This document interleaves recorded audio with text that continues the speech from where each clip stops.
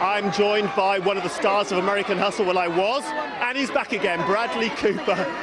So, Bradley, American Hustle, it's just like it was absolute fun to make from start to finish. Yeah, it was a great time. It was a lot of work, but you know, it was a beautiful script that David wrote. I'm trying to figure you don't want to be in the shot. Come here. I don't want to be stunned by your star quality. I thought like something was going to happen.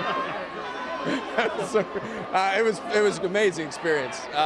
You know, I got to work with primarily I was very excited about Christian Bale. Such a huge fan of his, and to be able to work with him and such crazy characters was amazing.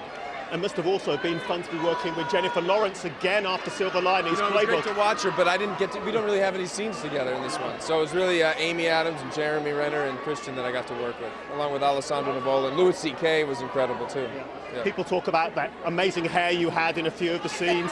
A few of them, yeah. He had curly hair, yeah. Yep. I mean, what's it like working with David O. Russell? Why do you enjoy being part of his almost ensemble group he seems to be kind of Well, you know, together? It's rare that you get to work with the people you love and your friends, so that's one thing. And then on top of that, he happens to be one of the best directors going. And a writer-director always comes from a very personal place. So I just love that we happen to be able to have a rapport where he feels like I can help bring that to life on film. And as an American star, you're over here. Do the BAFTAs really matter to you guys? Oh yeah, I'm so excited to be here. I mean, Steve Coogan and Michael Fassbender. I mean, it's awesome. All right. Yeah. Thanks very much for your time, Bradley. Cheers.